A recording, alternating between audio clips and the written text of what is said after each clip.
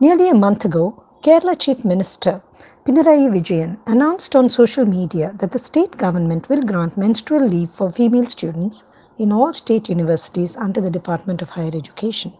The announcement came shortly after the Cochin University of Science and Technology, CUSAT, decided to provide menstrual leave to all its female students after a representation made by the Students' Union. Vijayan understandably said the government's decision is part of its commitment to realizing a gender-just society. The government's claim could invite a wider conversation. Menstrual leave, also known as period leave or menstrual health leave, is a new topic of discussion in the ecosystem of education and employment. How many days? Under what conditions? And for how long? All these vary and are open to discussion. Making period leave available to students and going forward to women in the workforce perhaps would be an important step towards acknowledging and addressing the often debilitating pain and discomfort that so many young and older women are often forced to work through. So what is the experience of other nations? Japan became a trailblazer in 1947 with its workplace menstrual policy, which allowed 1 or 2 days off per month for female employees. South Korea followed years later in 2001 with up to 3 days off for menstrual leave per year.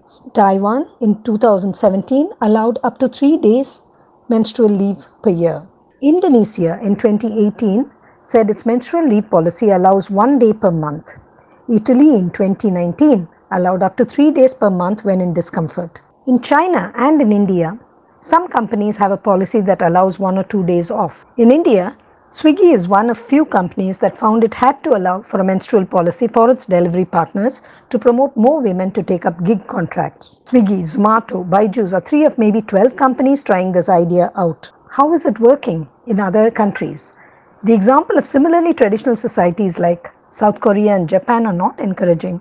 Both countries have laws granting period leave, but recent surveys show a decline in the number of women availing of it, citing the social stigma against menstruation. In conservative societies like India, where menstruation remains a taboo topic, it is possible that a special period leave could become another excuse for discrimination. Some experts ask if there is also the risk of medicalizing a normal biological process, which could further entrench existing biases against women, as well as the possibility that the perceived financial and productivity cost of mandatory period leaves could make employers even more reluctant to hire women. It is interesting to note that the United States to date does not have a policy in place. Instituting period leave would help create workplaces and classrooms that are more inclusive and more accommodating.